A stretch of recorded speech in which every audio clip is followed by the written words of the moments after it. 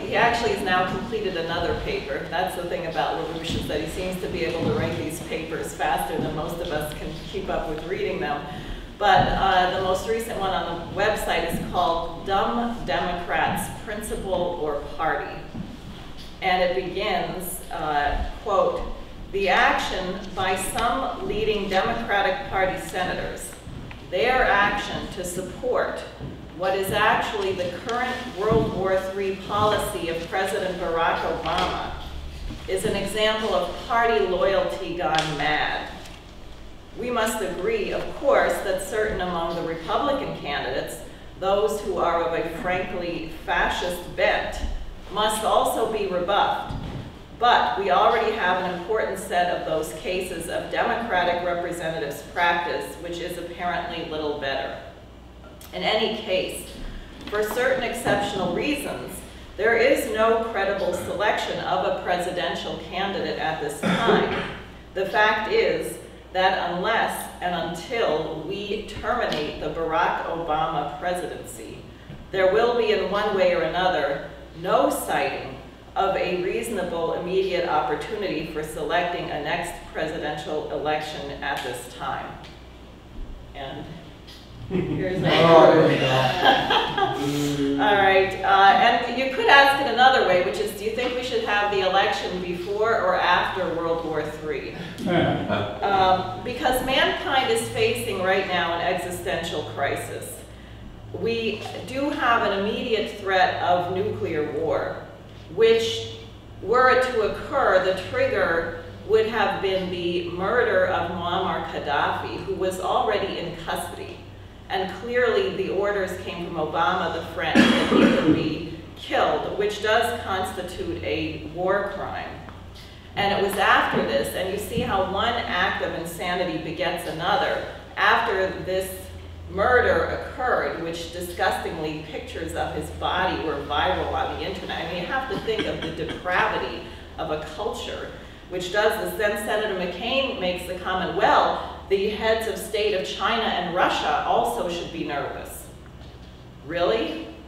So we're going to go around assassinating heads of nuclear powers? Huh.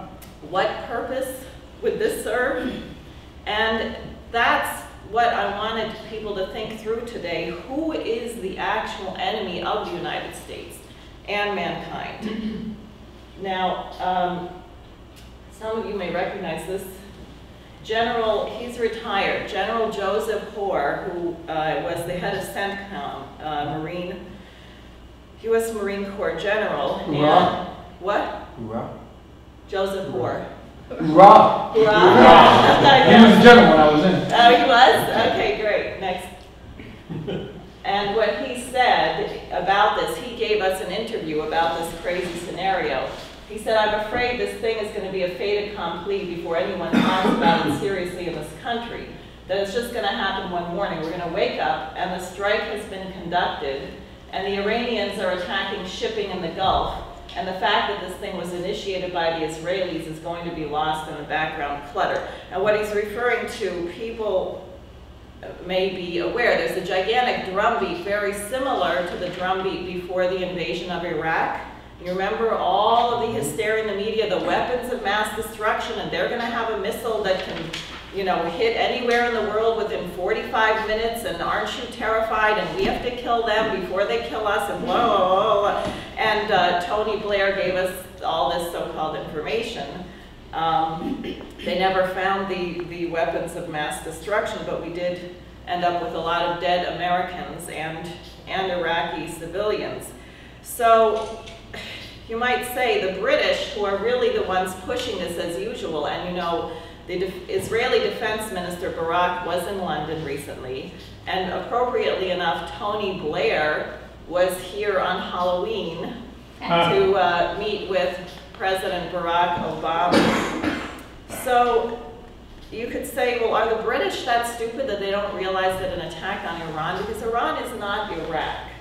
Iran's nuclear power plant was built by the Russians. There are Russian and Chinese scientists in Iran. The Russian foreign minister said that if there is a strike on Iran, that this will lead to World War III. So do the British realize that that's what they're talking about? Yes. Obama's controllers do realize that that's what they're talking about. But their issue is that they don't mind a nuclear war because their view, and I'm sure you've heard this from various sources, is that the world is overpopulated. And really, the world should only have, Obama's science advisor says the world can only have 1 billion people. So that's 6 out of 7 people right now that would have to be eliminated by that standard. And a nuclear war would do that pretty well. So anyways, I thought, I never got to do this, but we should have a round of applause because we got over the 7 billionth person. And I'm sure the British were upset by that. They are very upset. And the really fun thing is, people here may know that the state of New Jersey is the most densely populated state of the United States. And if you were to extrapolate, we have about 1,200 people per square mile. Now, if you were to extrapolate that for the land area of the United States as a whole, does anyone know how many people the U.S. would have? It's a lot more than we have. Yeah, something like 9 billion or something like that. It's 4.3 billion. 4. Wow. Yeah, 4.3 just in the U.S. alone. If you had, and I'm sure everyone noticed on your way here, the land was totally desolate. You probably didn't see a single tree. There's no wildlife, no farms. It's just you're packed in wall to wall. It's terrible. Now, the fun thing is also if you extrapolate for the land area of the world, and I took off 500,000 square miles just to be conservative, that would be 68 billion people on the planet, just with the population density that New Jersey has. So it's interesting because you should think about why are we being, and where are they like dropping condoms on New Jersey and telling people they should stop having children? No, they're going to places like Africa where you have like 3 people per square mile, or some other really impoverished place and telling them that they're having too many children. Because that's the way the British Empire thinks, because if people live in these countries, then God forbid they might want to use their own raw materials and not be open to be looted by us. And I'll tell you, FDR, when he used to fly over Africa, he said, this is such a waste. Why are people so short-sighted? Don't they realize that if these nations developed, that we would have trading partners for decades and centuries? Whereas if you just go in there and loot everything, you have nothing for the future. You have nothing for the future. And think about what's being blamed on population growth, the weather. Man-made global warming because of all these people. All of it, probably New Jersey is like gonna melt. We're having a tropical climate. So anyway, and I'm gonna come back to that because this is very important. But there are other threats than nuclear war, which require Obama's removal from office. And the leading one, which people have some sense of, is the fact that the entire transatlantic financial and monetary system is right now totally bankrupt. And if you look at Europe, and this is part of the reason why the world is so unstable, what you have is government upon government falling. And the governments like Greece, Slovakia, Italy, in every case, the people being brought in to replace the heads of state are bankers. They don't even have a pretext that it's political. They don't even have a political party. Most of them actually were on the board of Goldman Sachs. So what you have is a banker's dictatorship where, and what they're proposing, by the way, is they're saying these countries are so unstable that we should not have any more elections. So that after they impose their dictator, then they're going to have a real dictatorship and have no elections, so you can't get rid of the person. And what's the idea? Crush the population.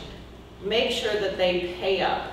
Make sure Goldman Sachs gets the bailout. It is identical to what was done here, what Obama did on behalf of Standard & Poor's and Moody's and the British Empire, where he imposed, people remember, the Super Committee. And the Super Committee is a non-elected, we have a Congress. We have a Congress, I'm running for Congress, and we have a Congress because the American people are supposed to have representation in the federal government. one of the main things that you want a congressman for is to deal with the economy of the nation. If your part of the country has massive flooding or wildfires, or you would hope that you had representation that could actually address some of these issues. Or if you think the nation should have a national mission or purpose, like the space program, you want people to represent you. That's what our Constitution is based on. He threw that out the window, and our silly Congress went along with it, just like members of the German Reichstag when Hitler came in and said, we have a state of emergency and I don't have time to go through all the normal parliamentary procedures, so I need authorization to rule by decree. And what you had from Obama and Standard & Poor's and Moody's saying, we're going to downgrade your debt. Well, who cares? But we're supposed to care about that. We're going to downgrade your debt unless you figure out how to cut $4 trillion out of your budget. And what do you say? And not the bailouts. Not the bailouts. We've spent $26 trillion on bailouts. We're going to keep those. But we're going to cut defense, Social Security, and Medicare. Social Security and Medicare are not part of the budget. People pay into that from their paychecks. So it's just insane, and what apparently is one of the main people in the super committee, and I've gotten all these emails from the AFL and the Democratic Party and so on saying we have to stop the super committee. Well, the main person on the super committee pushing the cuts and calling for $7 trillion instead of $4 trillion is John Kerry, a Democrat. He's the one, and they're threatening the Democrats in the House of Representatives that you have to go along with this. So and that's what LaRouche is saying. Both parties are failing to represent the population. Both of them at the top are run by Wall Street, and that's why you could have such a pathetic grouping. I mean, I don't think, is anyone inspired by anyone that you see running for office anymore? I mean, you just, so anyway, at least on that level. So we have a hideous crisis where they just want to crush the population. People may know here that when Obama came to Patterson, because of the floods, they took money from Joplin, Missouri, to give to New Jersey. Joplin was wiped out by a tornado. Why can't they give money to both? Because the Federal Emergency Management Agency is out of money. And they cut their emergency food and housing by about 40%. And if you look at what's happening with food banks all over the country, the need for emergency food has doubled. So a lot of these places are just shutting down. We're actually facing food shortages by the spring.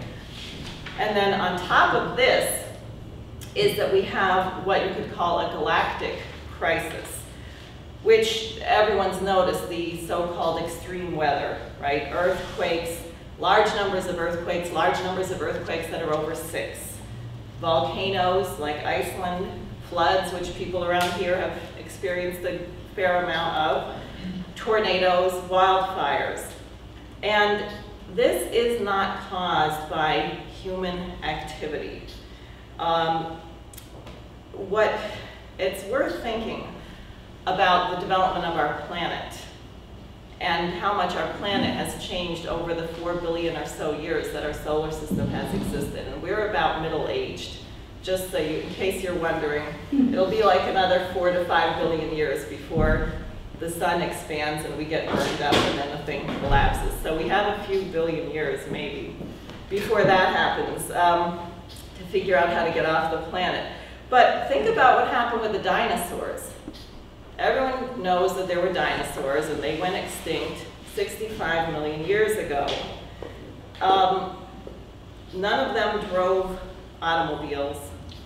As far as we know, they didn't cook their food. They didn't use fossil fuels. So what caused them to go extinct? Why did they go extinct? Well, no one actually really knows, but there's a lot of evidence that there were things like giant meteors and asteroids and volcanoes, and there were giant, changes on the planet, and the dinosaurs disappeared. They got wiped out. They couldn't handle it. And then 250 million years ago was a massive, massive extinction crisis, the Permian Triassic, where literally 96% of all species on the planet just were wiped out. And this is really wild, even the insects. Everything wiped out, with very few species remaining. Now, knowing this, knowing that our planet goes through these cycles, and they're huge and they change everything, why would people just be so gullible as to say, oh, the weather, the climate change is obviously happening because we're overpopulated and you had too many people exhaling, and when you exhale you produce carbon dioxide, and doesn't it make sense that God would create a universe where inhaling and exhaling would destroy it? I mean, it's just crazy. It's as if the planet, once human beings arrived on the planet had reached stability, and it was never going to change again. And the evil human activity is destroying everything. So anyway, I mean, these beliefs are wild. So what we're looking at is that these mass extinctions seem to coincide actually with the location of our solar system in the Milky Way galaxy. This is a map of the Milky Way galaxy. Just so you can imagine, you see the center and you have these spiral arms, and you see that little red dot. That's us. Okay, that's when you're on the turnpike, your map, you are here. Now look at the next one, because this is a very fascinating thing. Now this is a map of the galaxy as if you turned it on its side and you're looking at it sideways. And what you have is that there's a 62 million cycle where our solar system bobs in and out. It moves around through the Milky Way galaxy. Sometimes it's on the lower side, sometimes it's on the upper side. And it just happens to turn out that when you have these great extinctions, they've always occurred when we are on this side of the galaxy, which is where we are now.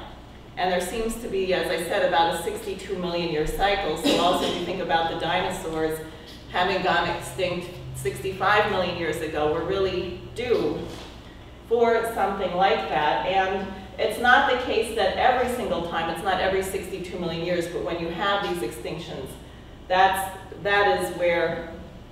where we are.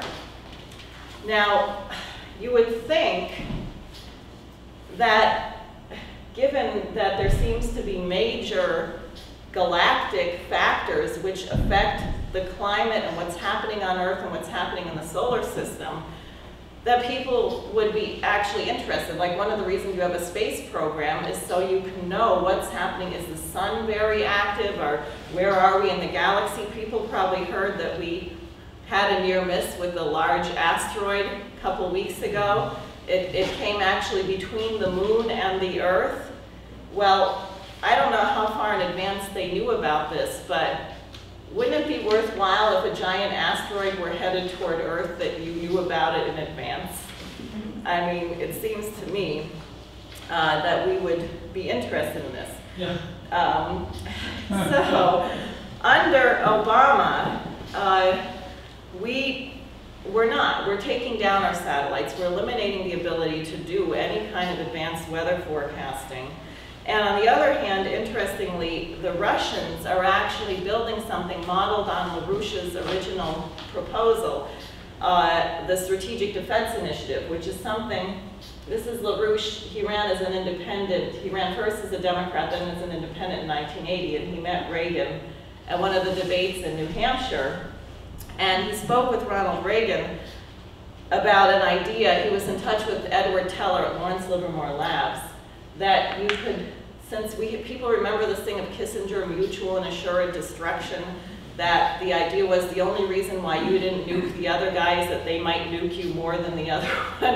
I mean, it was this really crazy doctrine. I think it's sort of the British model for blowing up the world right now. But it was not really a way of stopping war. I mean, it didn't sound all that stable to me. If we could blow up the world 5 times over and they could blow it up 7 times over, that wasn't such a great policy. And what LaRouche said is, look, if you develop these lasers, which we didn't have, would have been a science driver, like when Kennedy sent a man to the moon. you develop the technology where you can knock out the missile before it comes down and strikes, that you have a basis to actually have a defensive technology, and you develop it simultaneously with the Soviet Union. You end the Cold War and you end this crazy Kissinger doctrine. And what happened is that LaRouche ended up being asked by Reagan to open up a back channel to the Soviets on this proposal, and the Soviets totally rejected it. Andropov and later Gorbachev. They said, no way. We saw what happened in the US when you had the space program, you had all these spin-off technologies, your economy really expanded. The Soviet economy wasn't set up that way, so they said, no, we're not going to do it, we're not going to do it, we want you to drop it. And they began putting out all kinds of propaganda against LaRouche at the time. And LaRouche warned the Russians. He said, if you don't do this with the US, you're going to cannibalize yourselves, you're going to destroy your economy, you're going to go bankrupt, and you're going to disintegrate within 5 years. That was 1983. So he was off by 1 year, but totally right on. And because of that, the Russians ever since have always had a sort of, some of them really like him, some of them don't particularly like him, but they've always had a sort of odd respect for LaRouche's forecast because he said exactly what would happen. Reagan, however, did not drop it. Reagan made the announcement, people remember, March 23rd, 1983, that the US was going to do this. And this was one of the crucial reasons as to why the Berlin Wall came down in the way that it did. So that was LaRouche's initiative. And what the Russians are doing now is they're going to build something called SDE, Strategic Defense of Earth. They wanted the US, they would like the US to be involved, but of course we can't because we have no more space program. And literally what they want to study are threats from the galaxy. They think we should be prepared for major climate changes. There's a lot of evidence now that you can have advanced warning of earthquakes. It's very new, but we've had so many earthquakes lately, and because we do have a lot of satellites, various scientists in Russia and Italy and different places that we've been in touch with have been putting together what happens before the earthquake. And it looks like you could, even with the data we had now, if you had a coordinated effort, you could get anywhere from 3 days to several weeks notice of when and where an earthquake was going to occur. And it really is the very idea that anyone says such a thing is not knowable when you're talking about a phenomenon which has the energy, and I forget if it was 30 times or 13 times the 2 nuclear bombs that hit, how many is it? You know? I don't remember, that hit Japan, that something of that amount of energy just suddenly bubbles up out of the blue with no warning and no preparation. I mean, obviously that's absurd. We just didn't know what were the factors to look for. So you have people working on this. Again, wouldn't it make sense to study these things? Wouldn't it make sense to know about this? And we're not. And what the Russians are proposing is exactly what the United States would be doing if, say, President Kennedy were in the White House right now with the space program. What they're doing is what used to be American. That is what our identity was. Now, so the question is, where does this crazy corruption come from, where you start to hate the human race? You say we're overpopulating the planet, we're just a bunch of animals, we should cut back. Well, it comes again from our age-old enemies, the British, and a character that people may have heard of, Parson Thomas Malthus. People have heard of Malthusianism. He worked for the British East India Company, and he was the most famous proponent of the idea that the population grows geometrically, but that resources only grow arithmetically, so that you will never have the resources that you need to sustain your population. And the British East India Company had a hideous policy in India where I think about 80 million people over the nearly a century that they ran the place died of starvation. And it was very deliberate. If you want to cut population, starvation is quick. And the way they did it was typical British. It was unbelievably evil. They built all these railroads to force the Indian population to ship all the rice out of the country. And then if you wanted to eat, you could get a bowl of porridge if you helped to build the railroad that was going to take all your food away. And one of the reasons you had these huge famines is that over centuries, the people of India knew what the weather patterns were, the monsoon season and the dry season, and they would store food. They would prepare to live through the period when they wouldn't have any food, but when they were being raped by the British East India Company, all of those supplies were taken away, so you could just get the maximum death. And that was the policy. Now, actually, the truth of the matter is that through scientific progress, through human creativity, the resources that we consume can increase geometrically. And I just wanted to look at one thing, which is energy, because this is a big one, and we have a crazy governor who totally agrees with Obama on green energy, that we should replace nuclear with solar panels and windmills. And these things take up vast areas of land to produce almost no energy, and certainly not reliable energy. And what they reported on this webcast that Stephanie was talking about yesterday is that, so a pound of coal generates 1 kilowatt hour of energy when it's burned. 1 kilowatt hour per 1 pound of coal. A pound of gasoline generates 6 kilowatt hours. That's already multiple, power. Now, if you took a pound of deuterium, which is heavy water, it's an isotope that you would use in nuclear fusion, a pound of deuterium would generate 40 million megawatt hours. Now that's quite a bit faster than our population growth. And it's a very small energy. That's the wonderful thing about nuclear fission as we have now, and working on nuclear fusion, is you're talking about massive, massive amounts of energy contained in really small areas.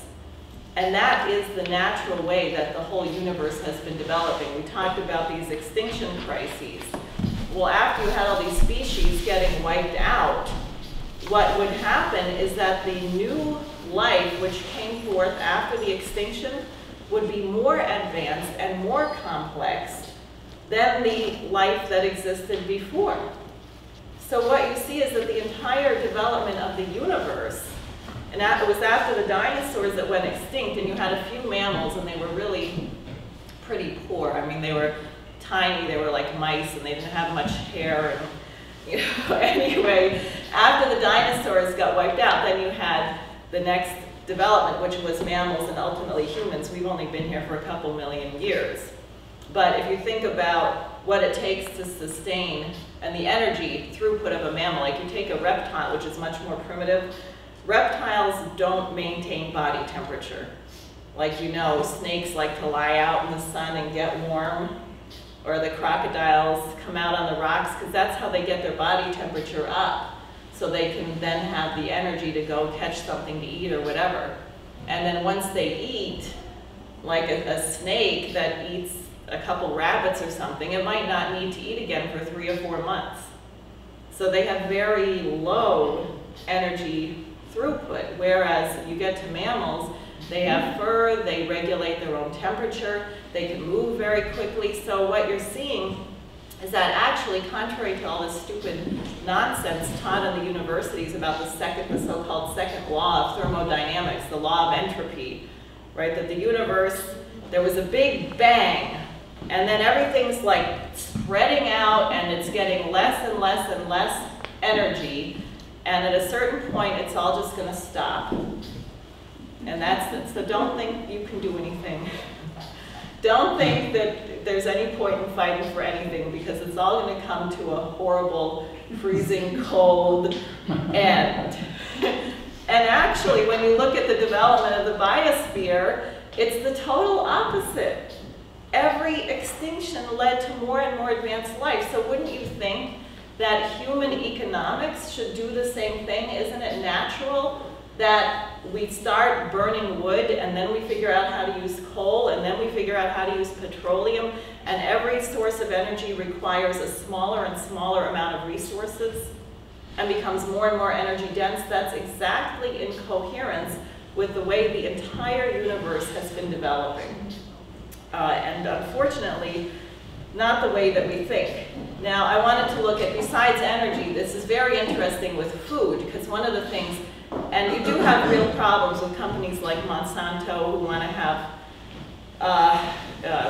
patents on certain genetic types of seeds, or what they've done to dairy, where you only have like 4 strains of cows in the whole country, so if you get a disease, everything gets wiped out. So I'm not endorsing that kind of policy. But there is such a thing as genetically, breeding food and using science to develop healthier food. Now look at this.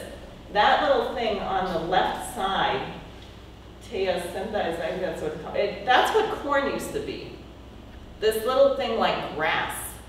You could hardly get, you want to eat that thing? There's no nutrition in that. That's what corn used to be. That's what corn came from.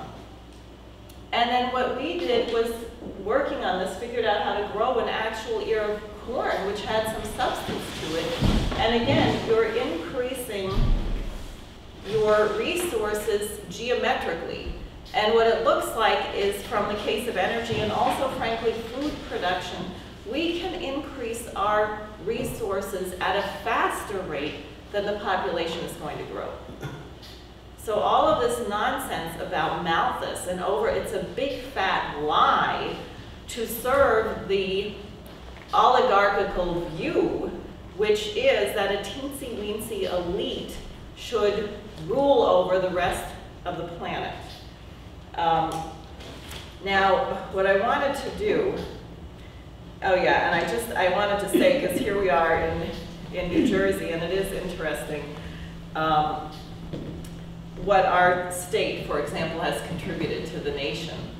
Like the outlook of Alexander Hamilton, who created the city of Paterson. It was supposed to be a major industrial center, and it did become one later. Or Edison, Einstein. This really is the identity of the United States, this kind of scientific progress. Now, what I wanted to do is, we're going to listen to a couple of short speeches. One, and I actually thought that this was a Saturday Night Live spoof when I heard it, but it's actually not, unfortunately. It's actually for real. And it's Prince Philip, the infamous founder, the Queen's royal consort, who founded the World Wildlife Fund, who once said that he wanted to come back as a deadly virus so he could take care of the overpopulation problem. And he's introducing this crazy Sir David Attenborough. And you'll hear, and this was March of this year, not a long time ago, and it's not a Saturday Night Live spoof, it's for real. So, okay.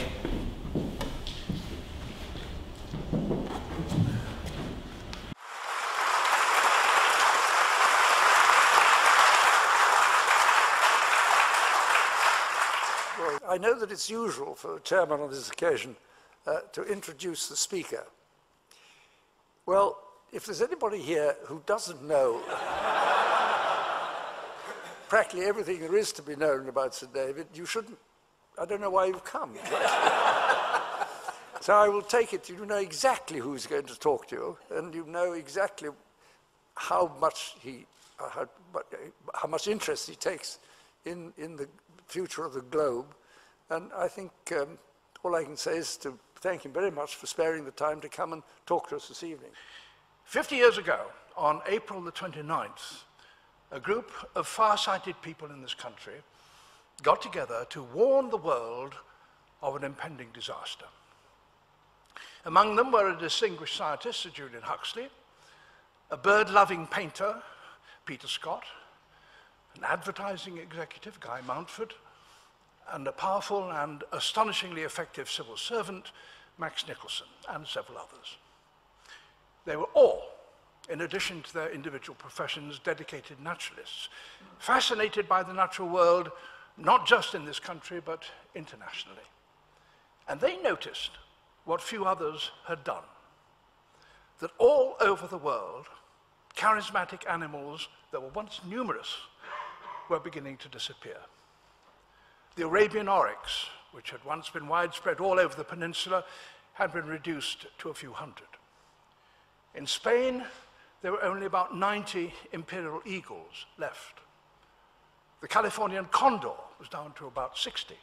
In Hawaii, a goose that had once lived in flocks around the lava fields of the great volcanoes had been reduced to 50. Thanks to the vigor and wisdom of conservationists, no major charismatic species has yet disappeared. Many are still trembling on the brink, but they are hanging on. Today, however, overall, there are more problems, not less. More species at risk of extinction than ever before. Why?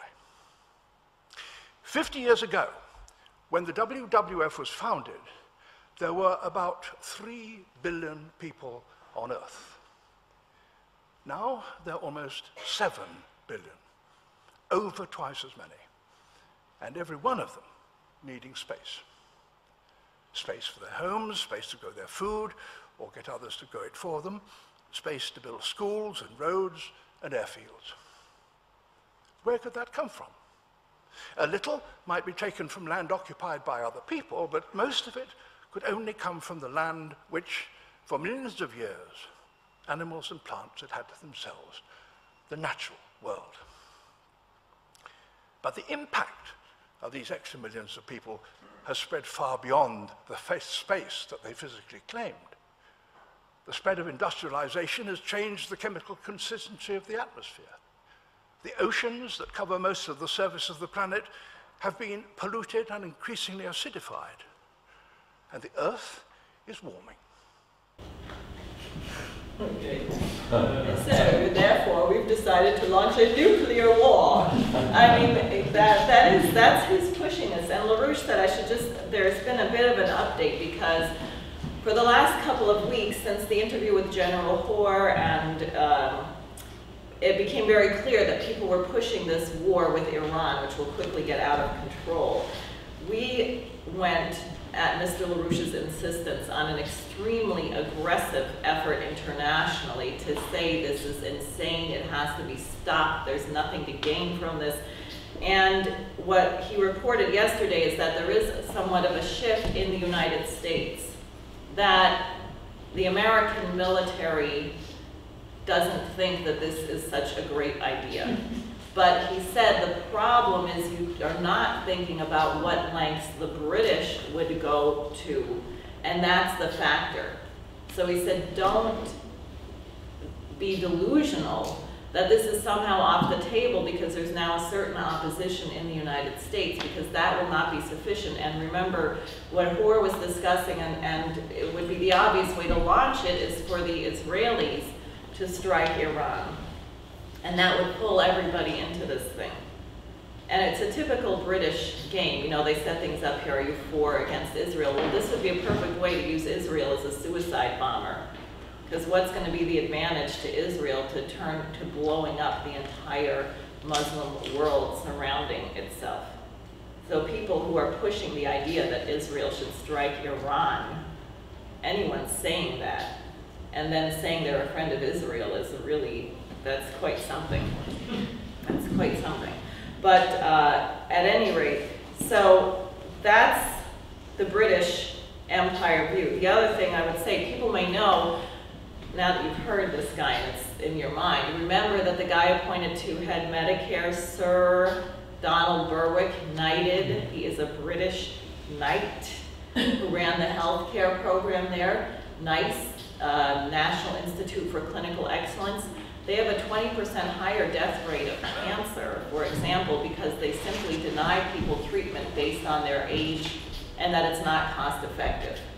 And Obama now wants to bring in a guy to head this guy who had Social Security, who says it's very difficult in the United States because Americans just really want to fight for life too much. They think you should waste all these resources on people over the age of 55 who are getting crumbly. Literally in Britain, they say kidney dialysis is excessive. If you're over a certain age, they just won't do it. So I mean, it really, and they know it's an assault on American culture. A lot of breakthroughs in medical science have been made in the United States because Americans think you should fight, because our identity is not in our physical body. It's in your mind, it's in your soul. Who's to say what the contribution that someone might make to mankind on their deathbed? So Americans fight, and when you have people who want to fight, people who are dying of cancer, people probably have friends or family members who were engaged in clinical trials, and they'll try this and they'll try that and try. That's why a lot of breakthroughs have been made here, because we have a certain idea of fighting. And this guy, Aaron Henry, or Henry Aaron, or whatever his name is, said that they have, I think, per capita, it's like 1/10 as many beds in their intensive care units in Great Britain as we do here. He said this standard would never be acceptable in the United States, but if you went to somewhere like Mongolia, it would really be seen as excessive. Like everyone wants to have a standard of living here like they have in Mongolia. I mean, it's really something. Now, in contrast, what I want you to do is watch. This is a speech from President Kennedy at the, I guess they just completed a major dam in Utah. And think about his idea of the past and the future. And the fact that I can't think of a president since him who actually ever has talked about anything more than the immediate. Everyone is always reacting to something. No one is talking about where we're going to be 1 and 2 generations from now and having a policy in that direction. And it's very striking when you watch this. As I move through the West, and especially in this state and the other states where water is short, I realize that nearly all of the standard of living which we enjoy in this part of the United States has been due partly to our own efforts, the generation which is now here, but really even more to the generation that went before. The people who started in the early 1920s, for example, to organize the distribution of water along the basin. The people who began to talk many years ago about what we're now putting into practice. So I think it's essential that we in the 1960s take steps to provide for the kind of country and state that we're going to have 20 years from now. So what we do for our children, the same thing that was done for us. This state, this section of the United States, of course, the key is water. And unless we organize every drop to be of service to mankind, this state is going to stand still. You can't possibly grow. Once the water level remains the same, once the amount of water you have for use for irrigation and reclamation and power remains the same, this state stands still. So water is the key. The management of water, I think, is the key that will open a very bright future. You will only perceive it very slightly in the next few years. But those who come after you, they'll know it, and they'll remember with appreciation. I'm particularly glad because Senator Morse has preached the doctrine of the wise use of water with, I think, more vigor almost than any member of the United States Senate. He's chairman of the subcommittee on irrigation and reclamation. He learned this lesson the hard way, as anyone must who lives here. I come from a section of the country where we waste water, where we seek ways to get rid of it, where we seek to have it go to the ocean as quickly as possible. It's just the reverse here. And therefore, those of us who come from a section where water is in surplus, I think it's valuable for us to come and feel that hot sun and fly over this country and see only on occasion where there are water resources, and then realize how important this project is. But the important thing to remember is for 50 years, men have been talking about this project. It's now a reality. What are we going to do now so that 50 years from now, the people who live in Utah and the United States will feel that in the early 60s, we made the proper decision for the management of our resources? So that's different, a little different.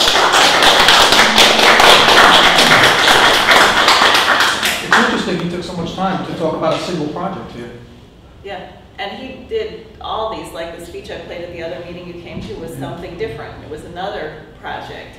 You just don't realize, that was really how we thought. And I look at New Jersey where you go to certain areas and you have thousands of machine tools. I mean, all this stuff is shut down now. But we did produce like crazy. And it was that way in many parts of the United States. So what you have is two systems. The American system and the British system. Is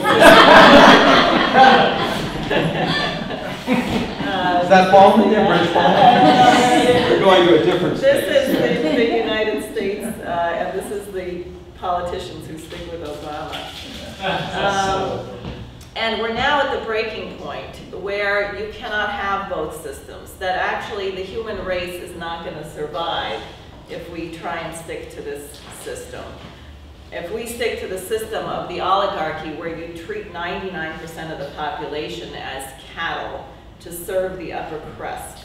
And it's not simply that it's immoral to treat any human being like that, which it is, but unless you actually commit mankind to scientific progress and to valuing the creative potential of every single individual on the planet, then we are not going to make the discoveries that are required to avert our own extinction crisis, which may be in the very short term. And it is outrageous that we don't even know that because we have so much taken down our scientific capability as it is. So that's why almost a year ago, Mr. LaRouche asked the 6 of us to run for US Congress. And he's been very explicit in the recent days, as he was when he asked us to run. He said, these are not local campaigns. You're running in a local area. I'm running in a local area for Congress. But that the 6 of us are a voice for national policy. And our fight is to save the United States and mankind from this peril, and that we have to do this now. That this is a battle that is going to be determined well before the November 2012 elections. Thank